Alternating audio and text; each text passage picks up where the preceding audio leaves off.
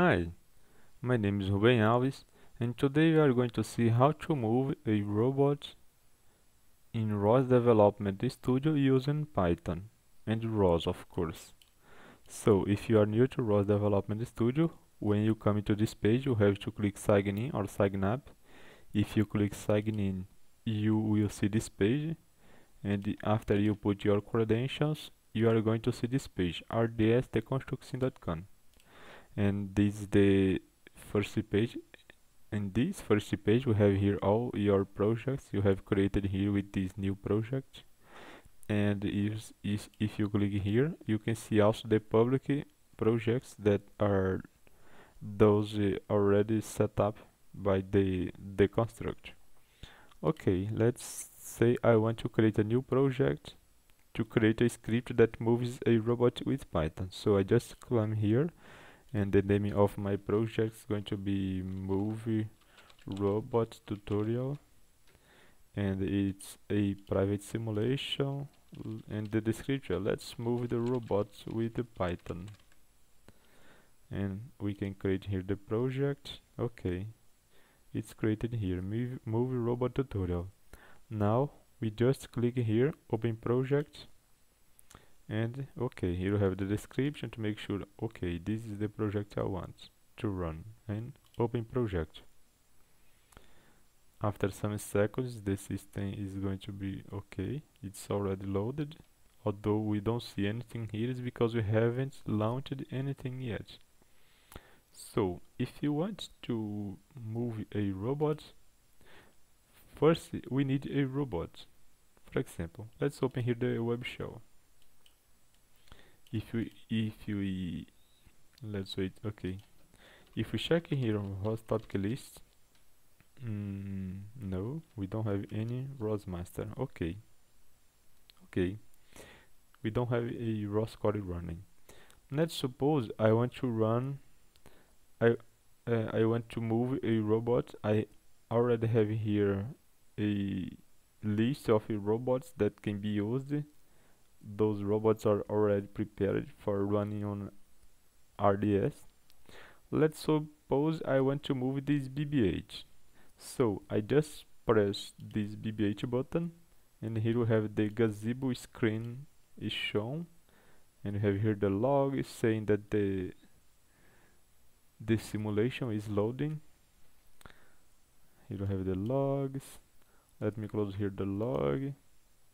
This here we have the blank screen because it's loading. Okay, it's already loaded. Now we can check here the list of topics. Now we have a lot of topics here, and one of the topics, one of the important to move the robot, is this topic here called command velocity. If we check here was topic info command velocity, we see that we don't have any publisher sending messages to the robot. And okay, now let's suppose I want to move this robot. If I want to move this robot manually by command line, I just have to call ROS topic.Publish on this command val topic. The message of this type, it's geometry messages twist, and if I press tab, I have here this one, the autocomplete, these values. If I publish a empty message, in this case all the value is 0, the robot will stay as it is now. Now let's say I want to rotate the robot on here on the Z, Angular Z. Let's change this value and let's publish it only once. Okay, here on the simulation we can see that the robot is moving. Now if I want to move the robot to the other side, for example, let me just change here the signal to negative, and okay, to the other side.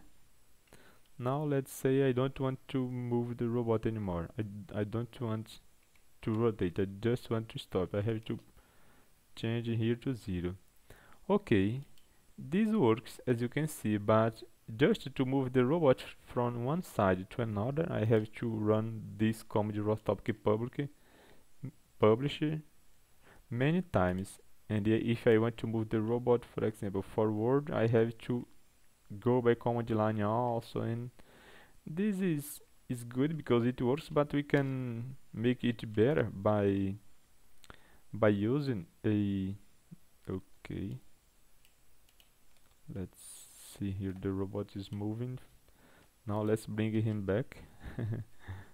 Let's bring him back by changing this value to a negative value and this linear x. Now he's going to come back. Okay, coming back to and when he comes, let's stop it by publishing this x with the 0 value. Let's press enter, and okay, it's stopped here. Okay, very good. But now let's suppose I don't want to use command line anymore. I want a program. Okay, in this case, if we check here, we have the Catkin workspace, simulation workspace, and notebook workspace. The code used to move, control the robot must be on this Catkin workspace. So let's enter on this Catkin workspace and on the source folder. Here we still don't have anything. We can come here on the tools and open here the Cloud9 IDE. Okay, let me close the notebook. Okay, we have here the Catkin workspace, the source folder. We only have this make list as we have here.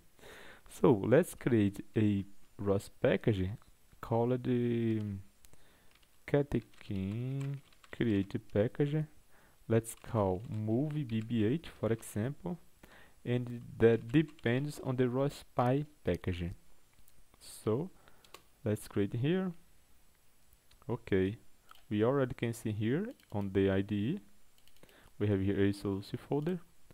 Now let's create here a package, a Python file.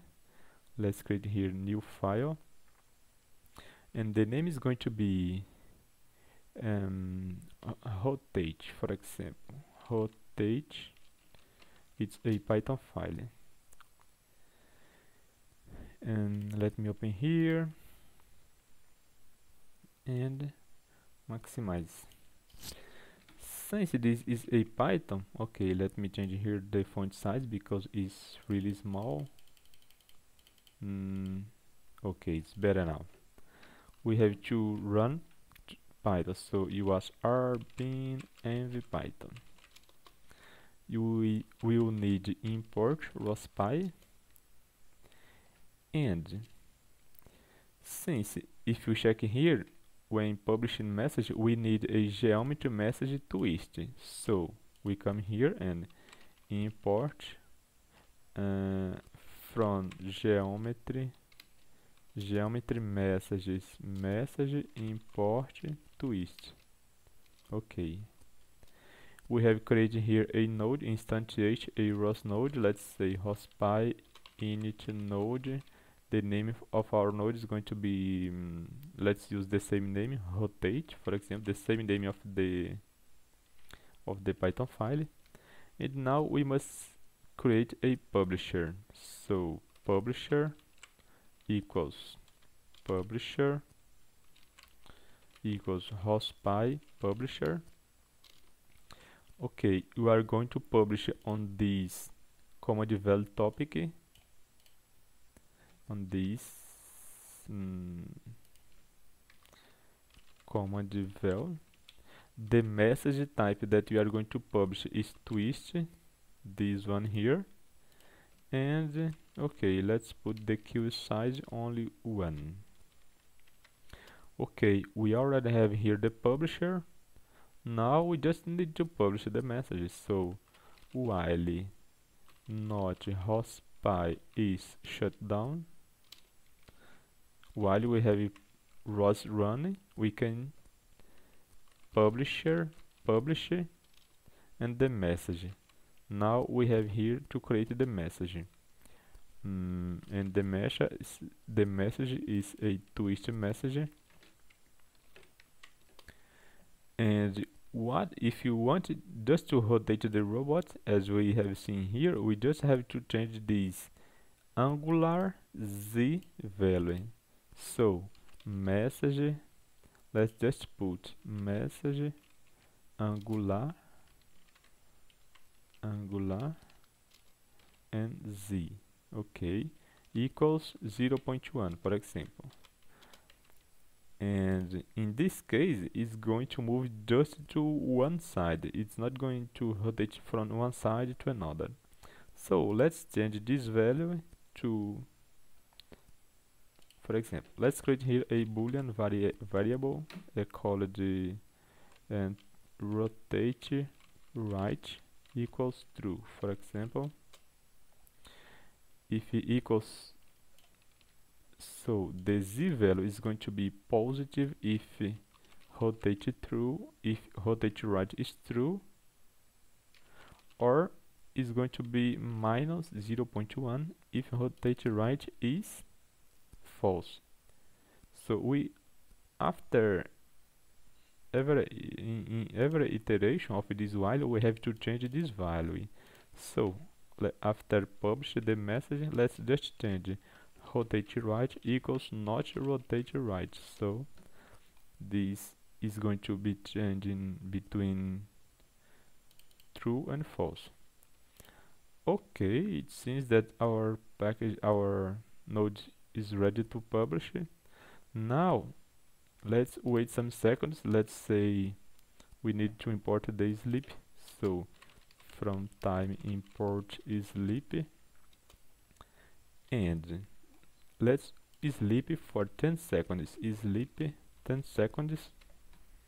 So what's going to happen here? Our robot is rotated to one side, wait for 10 seconds, rotate to the other side, wait more 10 seconds, and do this forever.